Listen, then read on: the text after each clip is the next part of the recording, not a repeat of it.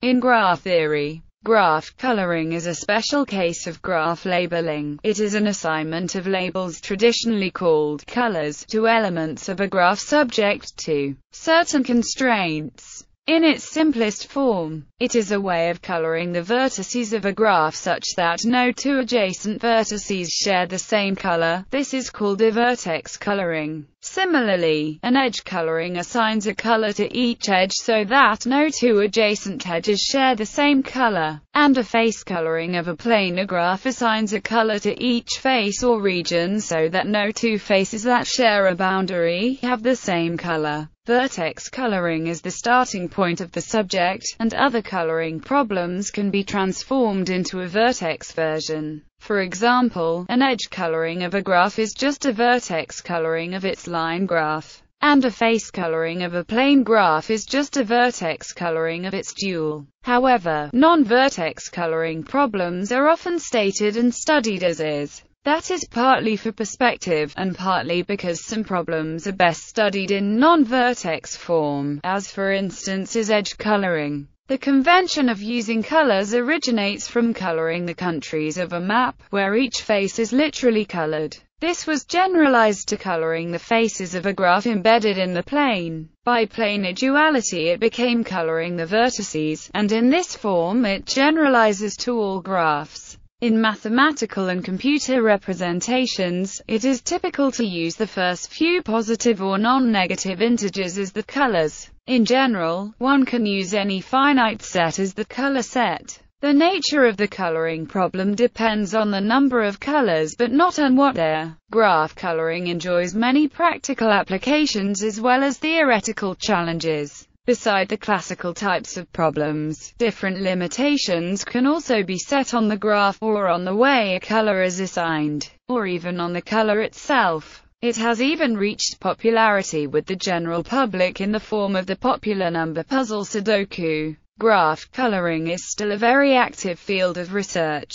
Note: many terms used in this article are defined in Glossary of Graph Theory. History. The first results about graph coloring deal almost exclusively with planar graphs in the form of the coloring of maps. While trying to color a map of the counties of England, Francis Guthrie postulated the four-color conjecture, noting that four colors were sufficient to color the map so that no regions sharing a common border received the same color. Guthrie's brother passed on the question to his mathematics teacher Augustus de Morgan at University College, who mentioned it in a letter to William Hamilton in 1852. Arthur Cayley raised the problem at a meeting of the London Mathematical Society in 1879. The same year, Alfred Kemp published a paper that claimed to establish the result, and for a decade the four-color problem was considered solved. For his accomplishment, Kemp was elected a Fellow of the Royal Society and later President of the London Mathematical Society.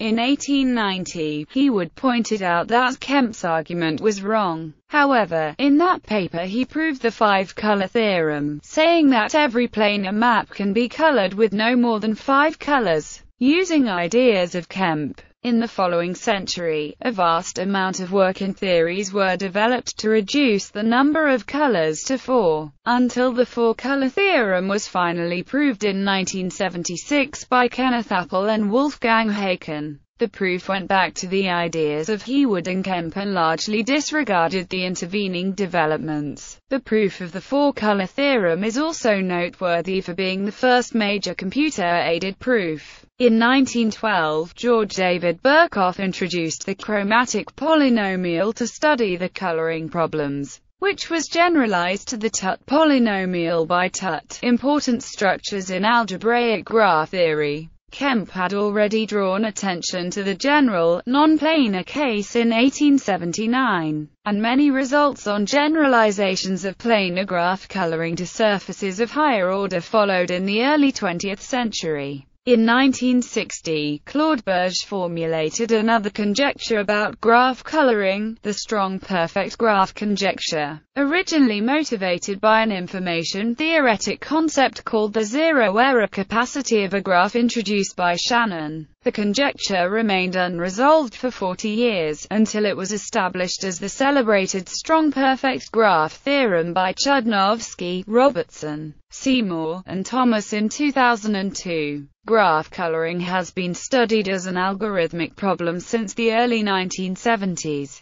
The chromatic number problem is one of Karp's 21 NP complete problems from 1972, and at approximately the same time various exponential time algorithms were developed based on backtracking and on the deletion contraction recurrence of Zykov. One of the major applications of graph coloring, register allocation in compilers, was introduced in 1981. Definition and terminology. Vertex coloring. When used without any qualification, a coloring of a graph is almost always a proper vertex coloring, namely a labeling of the graph's vertices with colors such that no two vertices sharing the same edge have the same color. Since a vertex with a loop could never be properly colored, it is understood that graphs in this context are loopless. The terminology of using colors for vertex labels goes back to map coloring. Labels like red and blue are only used when the number of colors is small, and normally it is understood that the labels are drawn from the integers 1, 2, 3. A coloring using at most k colors is called AK coloring. The smallest number of colors needed to color a graph G is called its chromatic number, and is often denoted chi. Sometimes gamma is used, since chi is also used to denote the Euler characteristic of a graph. A graph that can be assigned AK coloring is K-colorable, and it is K-chromatic if its chromatic number is exactly K. A subset of vertices assigned to the same color is called a color class. Every such class forms an independent set. Thus, AK coloring is the same as a partition of the vertex set into K independent sets, and the terms K-partite and K-colorable have the same meaning. Chromatic polynomial. The chromatic polynomial counts the number of ways a graph can be colored using no more than a given number of colors. For example, using 3 colors, the graph in the image to the right can be colored in 12 ways. With only 2 colors, it cannot be colored at all. With 4 colors, it can be colored in 24 plus 4 12 equals 72 ways. Using all 4 colors, there are 4 equals 24 valid colorings, and for every choice of 3 of the 4 colors, there are 12 valid 3 colorings. So, for the graph in the example, a table of the number of valid colorings would start like this.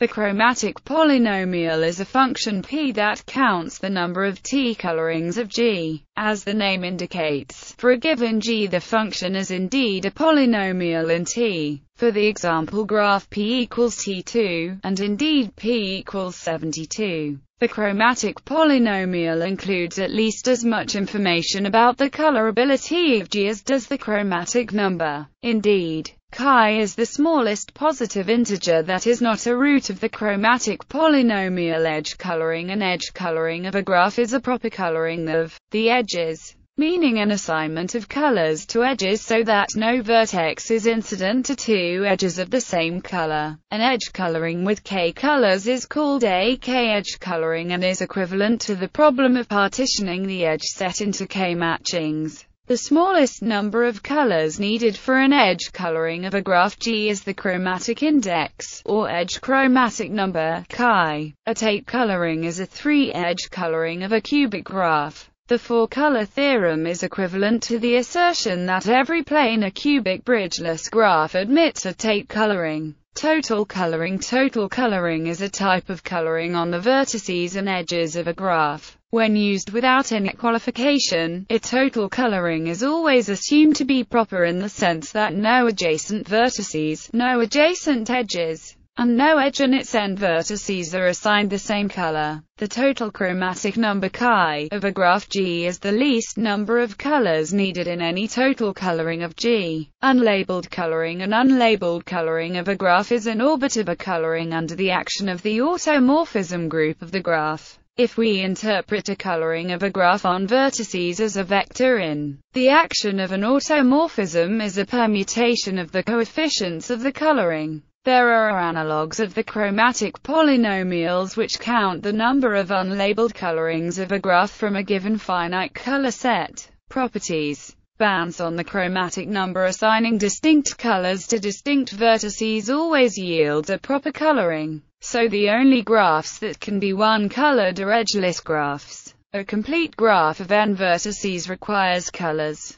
In an optimal coloring there must be at least one of the graph's m edges between every pair of color classes. So if G contains a clique of size k, then at least k colors are needed to color that clique. In other words, the chromatic number is at least the clique number. For interval graphs this bound is tight. The two colorable graphs are exactly the bipartite graphs, including trees and forests. By the four-color theorem, every planar graph can be four-colored. A greedy coloring shows that every graph can be colored with one more color than the maximum vertex degree. Complete graphs have n, and odd cycles have n, so for these graphs this bound is best possible. In all other cases, the bound can be slightly improved. Brooks' theorem states that Brooks' theorem, for a connected, simple graph G, unless G is a complete graph or an odd cycle. Lower bounds on the chromatic number. Several lower bounds for the chromatic bounds have been discovered over the years. Hoffman's bound.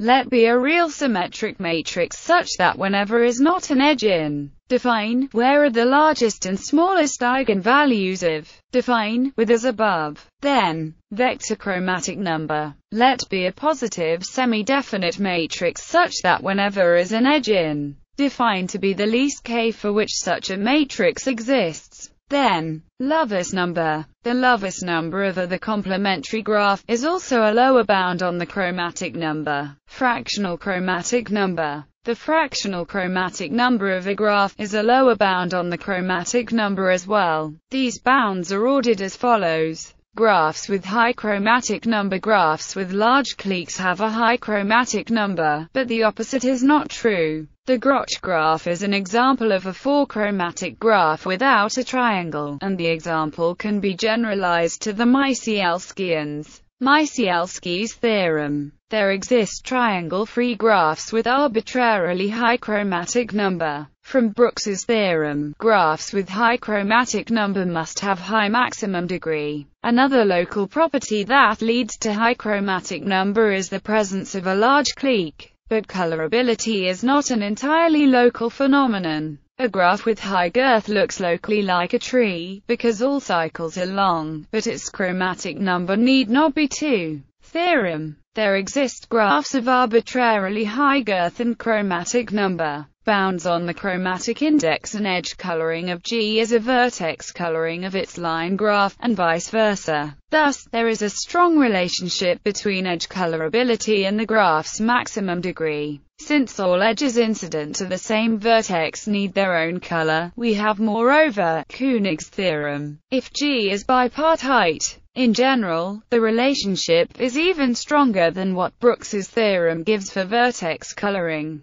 Wissing's theorem. A graph of maximal degree has edge chromatic number or other properties. A graph has a k coloring if and only if it has an acyclic orientation for which the longest path has length at most k. This is the Galati-Hasaroy-Vitiver theorem. For planar graphs, vertex colorings are essentially dual to nowhere zero flows. About infinite graphs, much less is known. The following are two of the few results about infinite graph coloring. If all finite subgraphs of an infinite graph G are k-colorable, then so is G, under the assumption of the axiom of choice. This is the de Bruijn-Erdos theorem of de Bruijn-Erdos. If a graph admits a full n coloring for every n0, it admits an infinite full coloring. Open problems. The chromatic number of the plane, where two points are adjacent if they have unit distance, is unknown, although it is one of 4, 5, 6, or 7. Other open problems concerning the chromatic number of graphs include the Hadwiger conjecture stating that every graph with chromatic number k has a complete graph on k vertices as a minor The Erdos-Faber-Lovis conjecture bounding the chromatic number of unions of complete graphs that have at exactly one vertex in common to each pair, and the Albertson conjecture that among k-chromatic graphs the complete graphs are the ones with smallest crossing number. When Birkhoff and Lewis introduced the chromatic polynomial in their attack on the four-color theorem, they conjectured that for planar graphs G, the polynomial has no zeros in the region, although it is known that such a chromatic polynomial has no zeros in the region and that their conjecture is still unresolved.